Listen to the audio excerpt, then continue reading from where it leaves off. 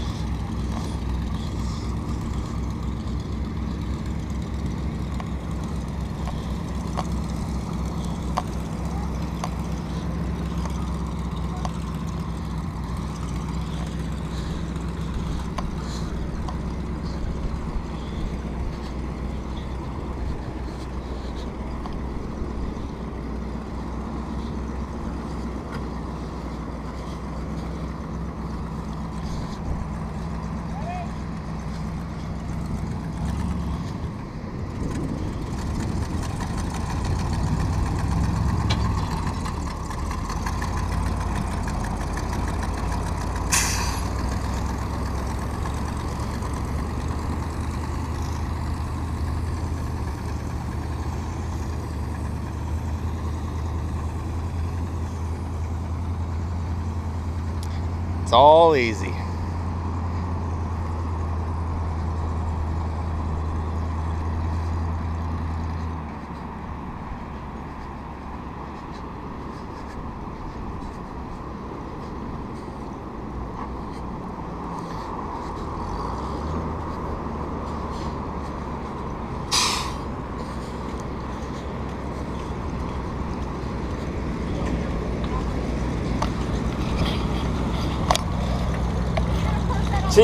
See, we can make you a YouTube star.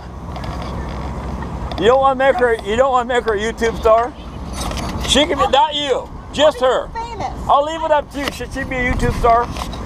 Absolutely. She says yes. Number 2. About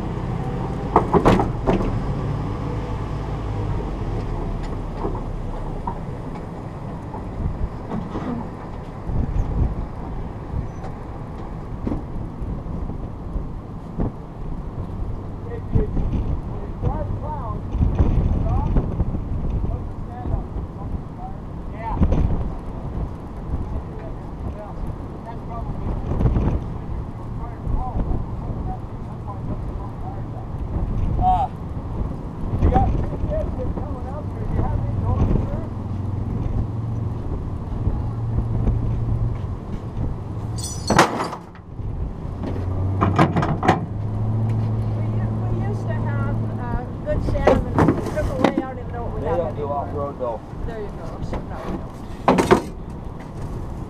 Yeah, and I kept looking for a wrecker. I wasn't looking for a pickup. I guess I should have Well, I had got a wrecker, but it's so heavy it don't like this out here. Well, I can agree with that.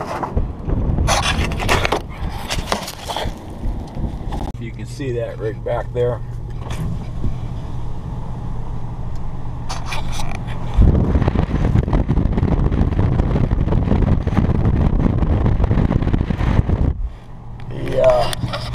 The gentleman came down here with that four-wheel drive Ford motorhome, and he hit the soft stuff that all the other people were in. He got the soft stuff. In the process of going through the stuff, he blew his seal out of his transmission. So I'm flat towing him back down to Oysterville Approach, and once I get him back down to Oysterville Approach, my wreckers are going to pick him up and take him to his campsite.